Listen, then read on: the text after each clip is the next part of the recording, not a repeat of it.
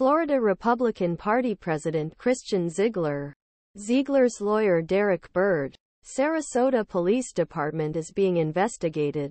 Byrd did not say what allegations were, but in response to a CBS News question about charges, Sarasota Police Department sent a heavily corrected police report about accusation of alleged rape and sexual battery allegedly realized in Sarasota on the 2nd of October.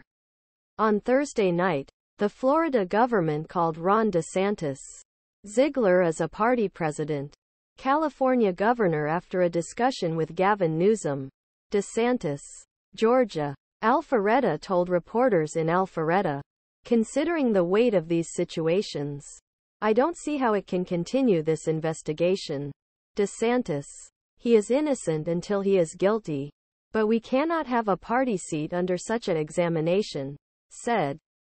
Christian Ziegler participates in a Republican rally in Tampa, Florida on November 2, 2018. Photo Tom WilliamsCQ Roll Call Florida Trident, a non-profit organization focuses on accountability of the state, reported that a woman said she and Bridget Ziegler have joined three-year sexual intercourse. He claimed. Bridget Ziegler is founding partner of Moms for Liberty, a far-right group, who describes it as a parents' rights advocate and tries to choose the right-wing candidates for school boards.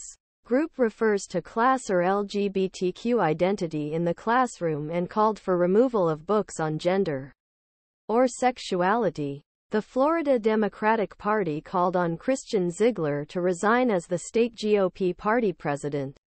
Christian Ziegler cannot continue to lead Florida GOP under these circumstances. Florida Democratic Party President Nikki said. He said. As for more obscene claims when it comes to closed doors, Christian and Bridget's personal work. Florida Attorney General Ashley Moody.